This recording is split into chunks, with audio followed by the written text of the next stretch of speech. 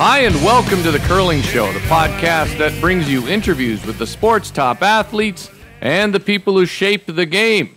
Brought to you by Fit to Curl, a sport-specific guide to training for the world's greatest game, by a guy who's heading to Vancouver very soon, Canadian Olympian John Morris, with some help from me, Dean Gemmell. You can purchase the book at fittocurl.com, at many pro shops, and in select bookstores, including Audrey's in Edmonton. Whether you're a junior player, a developing curler, an elite player, or a senior, you'll find a program in Fit to Curl that will help you feel better on the ice, make a few more shots, and sweep more effectively. A world champion in 1993 with Russ Howard, the skip of the Ontario rink at the 2000 Brier, and the runner-up in that province the last 2 years, Peter Corner. Welcome to The Curling Show. Yeah, thanks, Dean. I really appreciate you giving me the call and looking forward to it. All right. Hey, over these last few seasons, curling fans outside of Ontario might wonder what you've been doing a little bit. Your team plays on the Ontario Curling Tour, but it's a limited schedule, and you don't really travel outside the province. But on the OCT this year, you're 17-3, and the only spiel that you entered this year and didn't win was the Sun Life Classic, and that's an event that was won by Mike McEwen of Manitoba. You also went undefeated through your Ontario zones and regional play. How good do you guys feel about how you're playing? Well, I hate to laugh about it, but I really don't know why the success this year. I can't put our finger on it. We've played a little bit more. We decided to dedicate a little bit more time to curling. Obviously, lost the provincial final last year to Glenn and his guys, and we just felt that we ran out of gas late in the week at the provincials, and we thought we better play a couple more spiels this year to get ourselves more prepared. And you know, it's just things have just clicked, but we really haven't played that much. I don't think any of us are throwing that many rocks. It just seems that we get out there and things are clicking and we're making shots and getting breaks and taking advantage of it. You know, it's no secret, Pete, that you've always been a guy who can get, you know, maybe as annoyed as anyone when you or your team isn't playing to the standards you expect. That said, as playing less, you know, maybe with different expectations, has it made the game a bit more enjoyable? It has. It has. You know, those days, hey, look, I still want to win. I'm still as competitive as ever.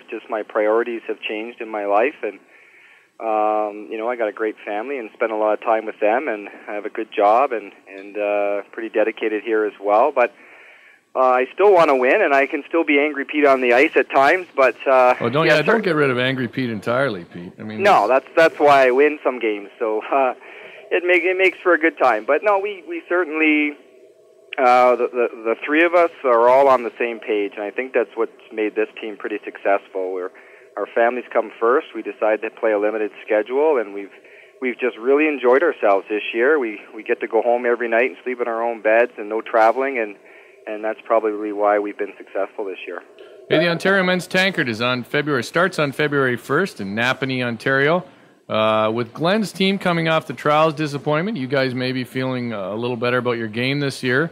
But I'm guessing the sense maybe among all the teams in the Tankard this year is that this might be the year that Glenn's team is most vulnerable in the last few. Is that sort of the case?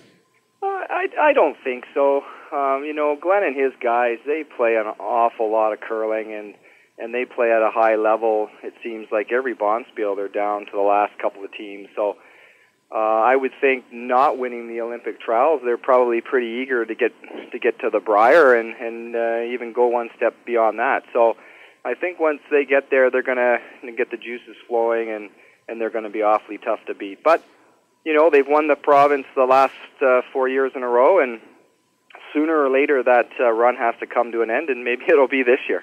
Yeah, you know, you talk about them their first Brier win actually came in another trials year as well, though, didn't it? 2006. Yeah, I guess it did. You know, and these guys have dedicated themselves to curling the last bunch of years, and it shows. You know, they are awfully good. You look at some of their line scores as far as the stats go, and they're all up in the 90%, it seems, all the time. So I think that's a message sent to the rest of us that if we're going to give them a go at the provincials, we better pick up our game and play awfully well to beat them. What do you think of the rest of the field of the provincials? You know, sort of some of the veterans like Brian Cochran, some newcomers. Who else in there is tough? Yeah, I think the field is other than Glenn, it's the rest of the 10 teams that are there are pretty equal. Rob Lobel, I think this is his third year back to the provincials, and they're a good team. He's a veteran. He doesn't get rattled by anybody. Kirk Ziola's back. He's always been a giant killer, and he'll be tough to beat. Joe Franz, Mark Bice. Brian Cochran's been to the Brier before, so it's a good mix. It's going to be a good test for all of us, and the key is being consistent throughout the week and winning more games than you lose, and hopefully getting to the playoffs. Now, you guys actually would have had a bye to this if Glenn had won at the trials. Was it actually maybe with the amount you're playing, though, it might have even been an advantage to have to go through zones and regionals? Oh, exactly. I think we finished our last spiel in the first week of November, or maybe mid-November, and so if Glenn had won the trials, we would have been off for an awfully long time before we played. At this point now, going into the provincials next week, we'll have a month of no curling. I saw Ted a couple times, but other than that, I haven't even talked to Graham on the phone. So it would have been an awfully long break between events. It's going through the playdowns in Ontario is tough, and it's a bit of a grind, and I think we're ready. I think we're ready for next week. Where did you guys play your zones and your regionals? We played our zones in Acton, Ontario, and we played our regions in Shelburne. Wow. Couple small little communities, but both rinks had great ice, and we played well in both events. And as you mentioned, we got through undefeated, so no complaints. Let's for a moment talk about a guy who won't be at the Ontario Provincials. Your cousin Wayne Middaugh, a guy you curled with, a lot. Let's say from junior to men's, whatever. You guys had all kinds of junior success together. You had those great years playing front end for Russ and Glenn. And then Wayne left to skip his own team when you stayed with the Howards. Then in 2005, you and Wayne started playing together again, and it looked at first, when you guys won a Grand Slam right off the bat in Port Hawkesbury, that the magic was back. But it was barely a season and a half later, and you weren't in the lineup anymore. Why did it go south, and were you disappointed in the way things worked out? Well, the first year we played together, we really did click. Everybody played well. I remember that year, and we just played well as a team. And again, we got the most out of all of us. Scott and Phil and myself and Wayne. It just seemed like everything was coming together. It was our first year at the provincials, and we lost out to Glenn. And then we rededicated ourselves again for the next year and made a change to get Ian Tetley on the team. And nothing against Ian, that team just didn't click. And, I personally didn't play all that well that year, and I just felt that maybe the vice position wasn't for me. You play an awful lot of takeouts, and I don't hit like I used to, and I felt that I didn't have my A game. About midway through the year, I pretty much knew, things weren't going well for us, and fought hard to try and fix it, but it just wasn't working out. And I kind of had a feeling towards the end of the year that it probably wasn't in our best interest to move forward. And Wayne and I had a talk and decided to part ways. Any hard feelings at all, or was it just that easy? It was really that easy. I think I opened the door for Wayne and said, "Look, I just really don't feel like playing as much as you guys want to play, and I certainly have a bit of a bad knee, and so playing that much." It really started to show, and I knew I wasn't playing at the level that I wanted to play at, and it was time to bow out. And I made it easy for Wayne, and we all went on our merry way, and things have taken shape since then. You talked about the difference of the vice position. How different do you think vice is today than, say, from the mid '90s? Well, it's hard to say. The vice has to be the best curler on the team, no doubt. You look across the board, and between Johnny Moe and Johnny Meade and most of the vices out there, and Graham, from back in the late 90s, early 2000s, Graham was unbelievable. And the difference is he's the vice is the middleman, and he has to certainly listen to the skip, and he has to listen to the front end, and then make decisions in between there to keep everybody happy. So years ago, the skip called the game, and everybody else didn't say a word, but now the vice is kind of that mediator on the rink, and he has to have those skills. And on our team, Graham does it. Ian loves to get involved in strategy, and we have Graham to deal with them, and it works out really well with us. That's a good way to put it, dealing with Ian on strategy. Well, you don't, really. There isn't. I guess that you can't really deal with Ian on anything. So, But no, to be honest, on our team, hey, Ian's won 3 Briers and 3 Worlds. So when he speaks, I listen. We don't always do what he suggests, but I certainly give him his moment in the sun, and because he's been there and done it, and he's got a lot of great strategy and some good advice to offer. Well, it's interesting on the vice position. I think the skip has the challenge of context, a greater context for the shots, where you make it, you lose the game, or you make it, you win the game, you miss it, you lose. The vice often has to make more exacting shots. There's often less room for error. Oh, absolutely. And if the front end doesn't play well, the vice can certainly pick things up for you and can still somehow manufacture a 3 or set up a 3 for the skip to finish off. And he can also set up, big ends as well. And Graham on our team has been a master of that all of his life, and he's still doing it for me. And it's just, it's great to have a vice that can come out and shoot 90-95%. But again, you look at Glenn Howard for Russ all those years. He was a guy that just was that consistent, never curled below 80-85, and gave you that 100% game every now and again. And that's what the vice has to do to be a part of a successful team. Yeah, that's what Glenn has that with Richie now. So absolutely, that's absolutely true. In 2000, you skipped an unheralded team with Todd Brandwood, Drew Macklin, and Dwayne Piper that beat Wayne when his rink was Graham, Ian, and Scott Bailey. How do you rank that win? 10 years ago now, I can't believe that. But how do you rank that win when it comes to career highlights? Well, it's certainly right up there. The funny thing about that team is I had curled the whole season at second for Russ Howard and Glenn and Neil Harrison, so I hadn't even skipped that year, and I had never curled with Todd Brandwood or Dwayne Piper before. I curled with Drew and juniors, but when Russ moved to New Brunswick, these guys asked me if I would skip their basically a club team in the playdowns, and it was my best option because Russ had moved on, and I decided to do that, and we got going through the zones and the regionals, and at the provincials, everybody just started making an awful lot of curling shots, and looking back now, it really was kind of a Cinderella story. We got to the Brier, we went 8-3 and lost to Jeff Stoughton, but that's probably one of my regrets in curling is the day we walked off the ice at the Brier in 2000. I've never curled with that team ever again, and it's just funny how it all worked out. What's interesting is I think a lot of people forget that you were 8-3. There's not many surprise winners over the last 20 years in Ontario. Almost you throw, there's Bob Ingram, and that might be it.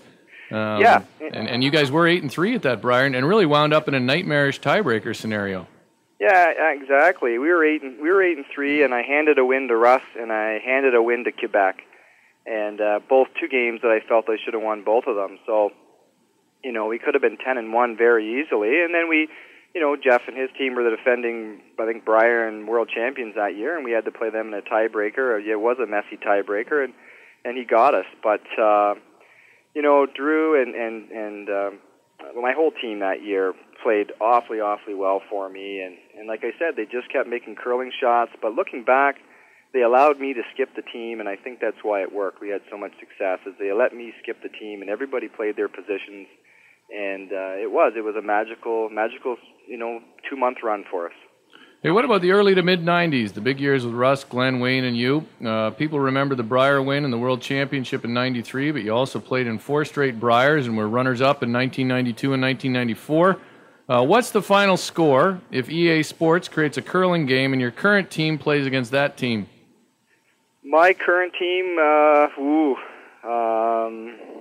I don't think we're going to have a winning record.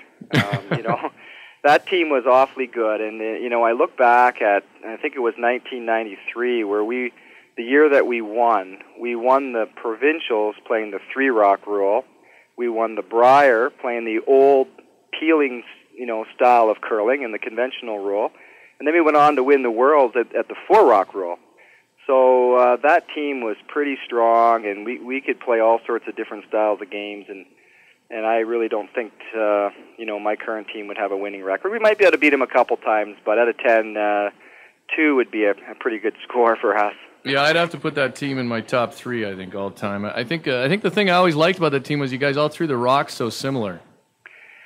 Yeah, we did. We just loved curling, back then, and it was once we got rolling and realized how good we were, and we started traveling a little bit more, we lived and breathed curling for those 4 or 5 years, and we won an awful lot of curling games, and it was just a lot of fun. You know, looking back now, like Russ and Glenn and I and Wayne, we'll go golfing, we'll reminisce about those good old days, and boy, we just sit and laugh and laugh. We just had so much fun, and looking back, that's what it's all about.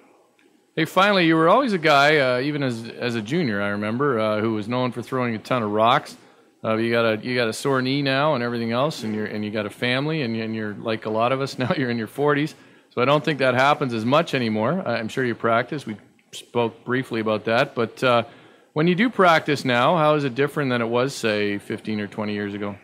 Yeah, years ago in the early 90s, when I was playing a lot with Russ, I threw every day or every other day, and it would be 40, 50, 60 rocks a day, and I felt like I was a machine back then, and now I think over the years of throwing so many rocks and curling so many bonspiels, I struggle with a bit of a knee. It's probably 85-90% at best, and so I feel now I just have to go out and I try and just get my sliding lines down and get my draw weight down. I'll throw 8 to 10 rocks up, and I'll do it back, and I'm done. And I'll do it a couple times before an event, and away we go. But those days of throwing every day between events just are behind me. I just can't do it anymore. But as long as I get out and I get my sliding lines down, I feel pretty confident. And this year especially, I haven't thrown very many rocks at all, and I've probably played one of my best years ever. So hopefully I can keep that going.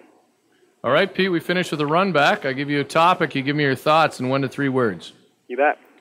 Being, I think, the only guy to play all 4 positions at the Ontario Tankard. Damn, I'm good. I think you are. I don't think anybody else has played all 4. Yeah, some of that circumstance, but yeah, I'm pretty proud of that. The durability of the AMJ Campbell Van Lines commercial that features Russ Howard and you, I believe, with Ken McDermott sweeping. Actually, that's Neil Harrison. Is it Neil in that? Yeah. Oh, I thought it was Ken McDermott. I thought it was a really strange little clip. Oh, it's Neil. No, that's Neil, and I'm the one hopping down on the left side, and it's you know, my stardom there is so short. I point it out to my daughter every once in a while, but the clip goes by so fast she can't even see me. She doesn't even recognize that kind of television it's on either. That's right. Curling in the hometown of Avril Lavigne. Who's doing that? Me? You are, Napanee. Yeah. Oh, wow. There you go. Maybe I can meet her. There you go. The best pure thrower you've ever seen. Oh, boy. Ed Wernick. No, that's not true. I'll have to say it's got to be a tie between Russ and Glenn. I was going to say Ed Wernick for best pure thrower. I mean, this next one might be Ed Wernick, the smartest curler you've played.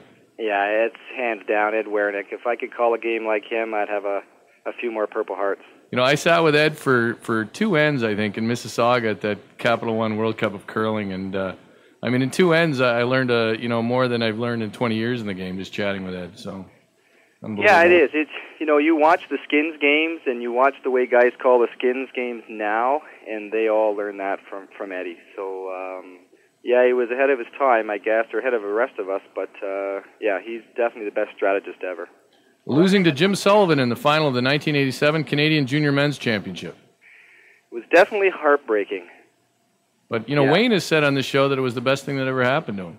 Well, maybe Wayne, but I certainly didn't enjoy it. I was watching that Ontario Junior game the other day and on Sunday, and I felt for that Ontario team. It looked like maybe late in the game they weren't going to win that, and it brought back some pretty bad memories for me losing to Jim and the boys out in Prince Albert, Saskatchewan. So, no, I don't look at it as a positive at all.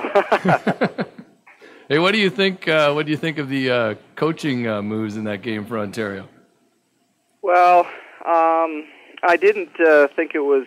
I think it interfered with the game, and I think some of the strategy calls that he suggested were wrong.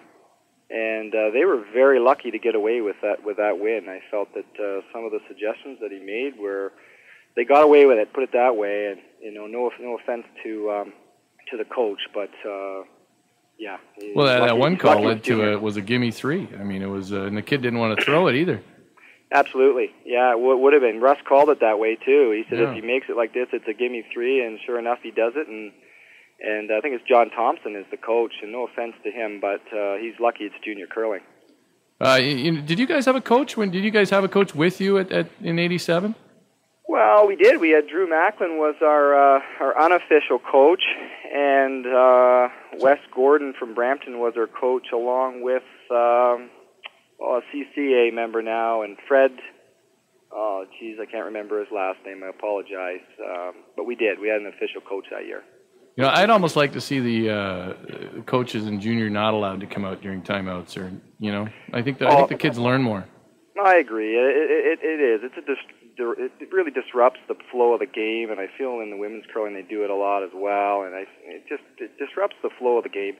Plus, back then in 1987, Wayne didn't listen to a coach anyway, so it really didn't matter. They were just there with front row seats. But I don't think they need them out there. You have to learn somehow.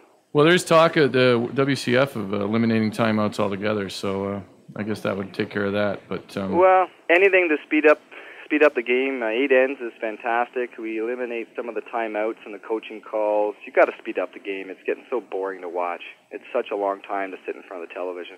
But you and Wayne are both guys who play like you've got a flight to catch. So. Well, I try to, but when you have Ian Tetley on the team, it does. He's, again, nothing against Ian. When you start talking strategy, and with the 4-rock, 3-rock, all the change in the rules, and there's so many different options, it slows the game down. And again, we get into so many discussions out there that it just takes so long, and then you run tight for time. But if I had my way, we'd be playing a lot faster. Ian, the human rain delay. Well, Ted's a great guy. He has so much passion for the sport. He loves to curl, and I love having him on my team. I'm looking forward to playing with him again next week. All right, I better get back to the run back. The last one, beating Scott McPherson in 1985 in the finals of the TCA Junior Spiel back when it was called the Sun Life. Now, that's the best thing that ever happened to me in curling. I was one sheet over watching that, and if it was the best thing that ever happened to you, it was definitely the worst thing that ever happened to Scott McPherson. Absolutely. When you whiff a couple of wide-open takeouts to go to Switzerland at 18 years old, that is definitely the worst thing that'll happen in your career. That's a bigger loss than losing the Brier final. It really was unbelievable, and poor Scott, I'm sure he struggled with that one for a long time. But we sure enjoyed our trip to Switzerland. We had a hell of a time. I'm not sure he ever recovered, actually. I don't know. But was Stu Garner playing with him then? And I'm trying to remember. You know what? They were older, right? They were a little older than you guys and my team. And I remember on the next sheet, I remember we let his last one go, and there was just this horrible groan. I mean, it was horrible. Well, the funny thing was about all that is he was hitting a rock that looked like it was off the rings, and he tried to hit and roll into the circles for the win. He could have drawn to the 12-foot for the victory, right. And the rock was off the rings by half an inch, and he decided to hit and roll on, and he actually whiffed it, and we measured it, and it was on, and we went to Switzerland. I thought didn't he even tickle it a bit? No, it was a clean miss right out of his hand. We were pretty happy about halfway down, but I don't know if Stu Garner was on that team or not. If he was, I'll bring it up this next week when I'm at the provincial. There you go, playing lead for Rob LaBelle. Yeah. All right, Pete, I enjoyed it. I give everybody a chance to name their sponsors with your limited schedule. Have you guys had anybody this year? We don't have a sponsor. We are self-sponsored. And, again, when you curl a limited schedule, we just didn't want to put the time in out there chasing sponsors. But, hey, if anybody wants to jump on board for a week at the provincials and some Cogeco time, you've got space on your unis available. We have space available, absolutely. All right, Pete, I appreciate it. Good luck in Napanee at the Ontario Tankard. Thanks, Dean. I appreciate it. Really enjoyed it. That's Peter Corner on The Curling Show. If you don't have one already, pick up a copy of Fit to Curl by John Morris at fittocurl.com or your favorite pro shop. Thanks for listening. Here's Black Pudding.